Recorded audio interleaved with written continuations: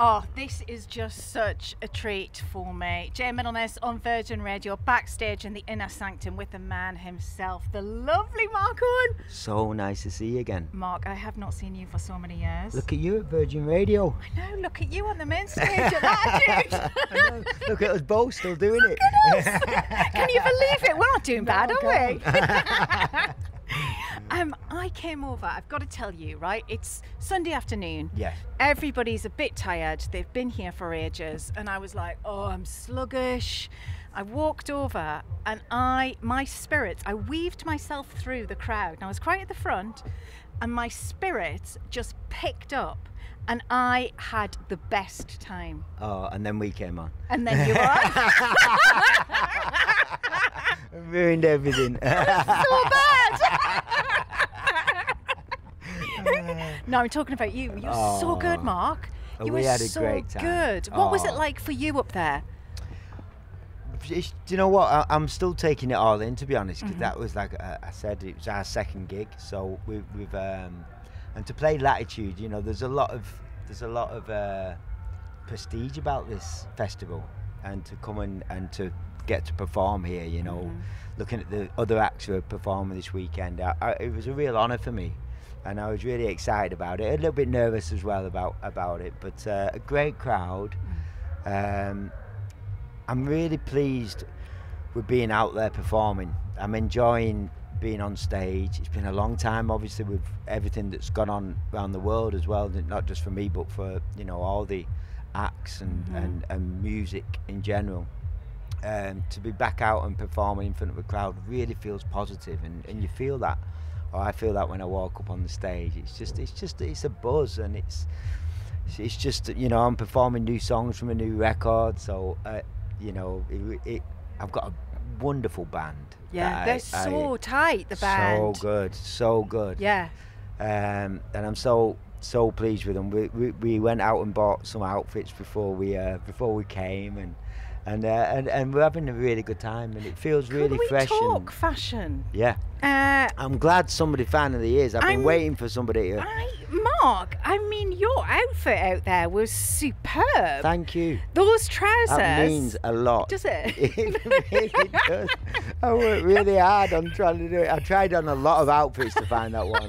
So I'm glad that you've appreciated it. Honestly, they were so good. I love the high waist. I love the peach shirt. But, you know, I knew that jacket was not going to last. Yeah, the jacket. jacket. It was too hot. But it was good. Hot. It was. I had to suffer a little bit for my art. I mean, you did. I mean, you looked superb. But and we all the jacket didn't last, but the trousers, thankfully, did. It would have been weird if they didn't. You were just standing there in your pants. But it was singing. hot. It was. It's obviously a hot day today, and like you say, you've done 3 days of this, which is wonderful in the UK to have. That's beautiful. Yeah. But I think they put you on at that time for a reason, Mark, because I do think you really did lift the energy of the crowd, and you pulled a lot of people over there. That was one of the biggest crowds I've seen in the day. Oh, brilliant. You know, that's good to hear. And everybody was singing. They were all singing and joining in, and it's great. You know, I'm fortunate because I've been, as you know, doing this for quite some time. So, you know, I have a few songs that hopefully people will know. You got a few, haven't you? We've got a few songs we can pull out, and I was pleased with the set list. We were rehearsing in Camden. When you're in your rehearsal room in Camden and you're trying to use your imagination and, you know, imagine a crowd, and you're putting your set list together, and you're thinking, you know, what should we do now, and how should we do this? Is this the right song to do at this point? And then it's a real relief when it works. Yeah. And the set list felt good. I think we played some you know, the right songs, and you cracked out a couple of Take That numbers as well. You Take That numbers thrown in there for good measure. I was like, But did you probably didn't see my face, but did you see the confetti? That was a moment for me, the confetti. Talk to me about it. Explain what happened with the confetti. Well, it was in Magic, and it was a bit of a last-minute addition, the confetti. But when we were in rehearsals and we were singing the song, the lyric of the song is, "Are you ready? It's like confetti," and we say that quite a few times. And I phoned my management a few days before this, and I was like, we can't do this song if we ain't got confetti, because I keep singing, here comes the confetti. And so everybody worked really hard to get us confetti. And when it went off, I was like, I knew this would be a moment. And I just stood there and I took it in. Yeah. So that was it was a special moment for me. And I have to thank everybody for making that happen, because I know that they worked hard to find us some white confetti to hit that moment when we sang that it came. But it was a moment. I can see in your face. It was all in my guitarist's hair.